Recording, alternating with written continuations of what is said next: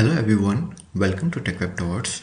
Today I am going to discuss HTTP triggers, and this is the continuation part of our Azure Function series. So let's move ahead without wasting time. As you can see, all the green highlighted sections I have already covered in my previous video. I strongly suggest you to watch that one, and the link is given in the description of this video. So all the highlighted one with yellow that I am going to discuss today, like the fact we'll discuss HTTP trigger, its development, and how we can publish that locally developed trigger to the Azure portal, and what are the options we need to do if you want to debug that Azure function. Either it is deployed on Azure portal or it is developed locally. Okay, so let's move ahead without wasting time. So there are prerequisites and suggestions that I would like to share with you. One is Visual Studio 2019 is required or higher version on your machine with ASP.NET and web development workload, and make sure to select the Azure development workload, and you can check it by going to the tools, get tools and features during installation. And to install the latest updates, you can go to the help section and check for the updates. Okay, and if you don't have the Azure subscription, I strongly recommend you to go and create your free account before you begin this session.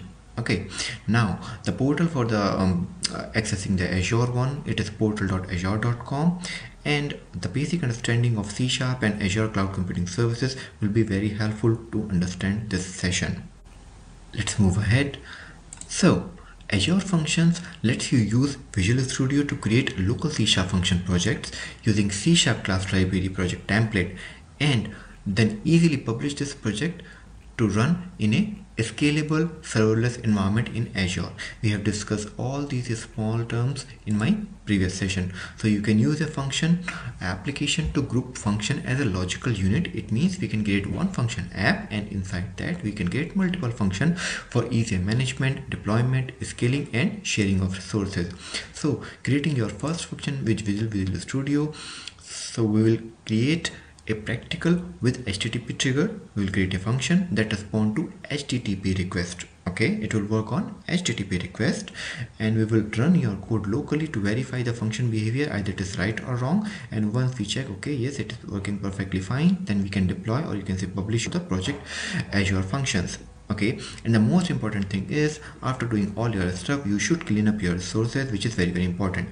Completing this step incur a small amount of cost, maybe a few USD cents, or maybe 1 or 2 euros or less in your Azure account. Later we will discuss more triggers like service bus queue, timer, block and durable functions. Okay, now the moment you will open your Visual Studio, you will just select the option which is create a new project.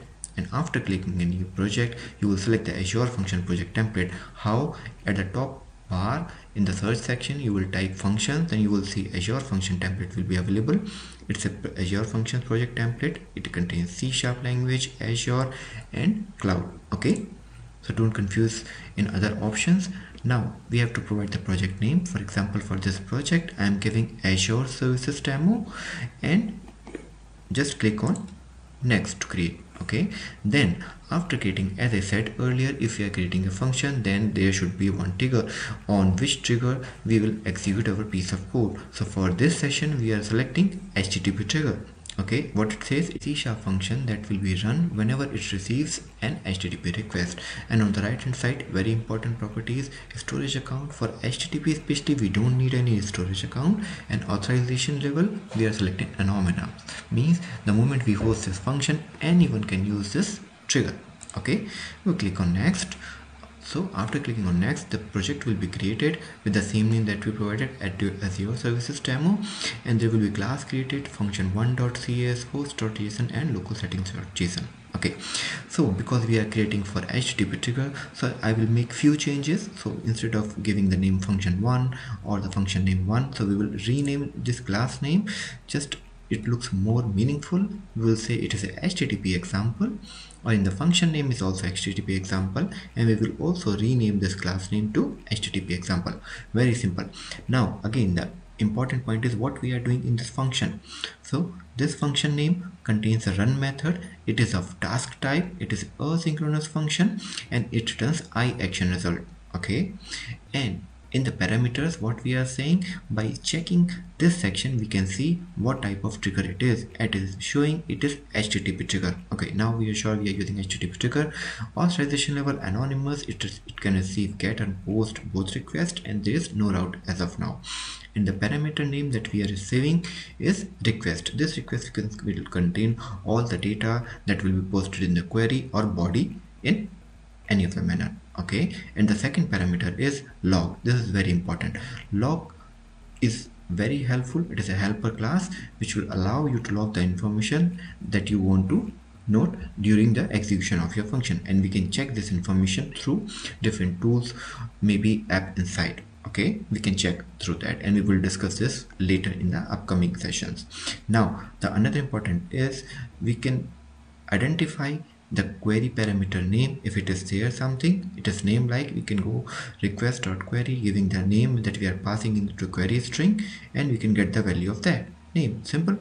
And if we are passing something in the body, then what we need to do, we will use the await because we are using the sync. Okay, now stream reader request.body means every content which is there in the body, we are just reading to the end. Okay, now after receiving all the content of the body, we are just deserializing it and put it into the data variable which is of dynamic type.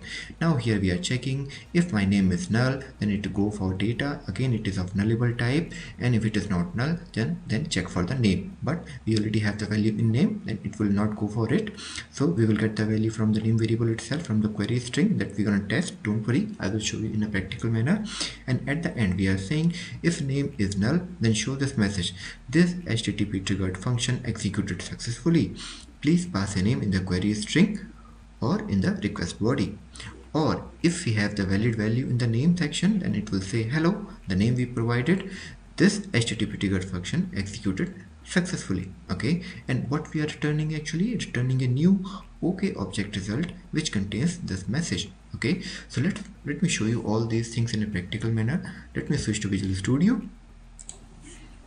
So here's my Visual Studio. You can see we have the same Azure function. The name is Azure Services Demo. Okay, and we have a class HTTP example, and in that we have this function which is of a static function. Name is HTTP example. Everything is here, and we are returning the OK object. Okay, so let me run this solution to show you how it really works. The moment you run this function, you will see this console window. Okay, and in that you can see my function is readily available for get or post request at this address. It is localhost 7071 API HTTP example. Let me copy this URL and paste it into the browser. I pasted this URL into the browser and hit enter. Now you can see what it is saying: this HTTP triggered function executed successfully. This is the same message that I shown you, right? And if I pass some name variable, for example, name equal to TechWebDots and hit enter. Now what it is returning? Hello TechWebDots, this HTTP trigger function is executed successfully. Okay, now it's working perfectly fine on our local. There is no license required, there is nothing required. Okay, and now we are successfully executed the Azure function with HTTP trigger. Let's go back to the presentation. Now we have seen after running this, we will get the output something like this. Now the next important thing is how we can push all these locally developed Azure function to portal.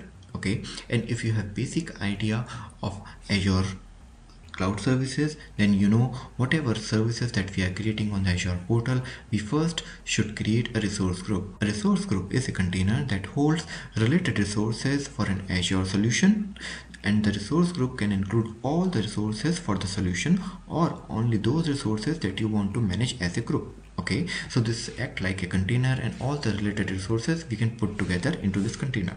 So what it really requires when you want to create a resource group, it actually needs a subscription, a valid subscription.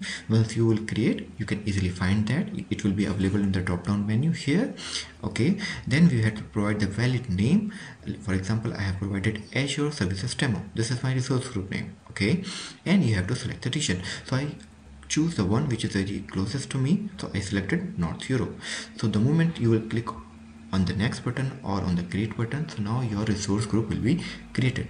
Now next important thing is what you will do when you want to really publish your locally developed function to Azure Portal. Okay, you will go to the application, you will right click, you will select the publish option.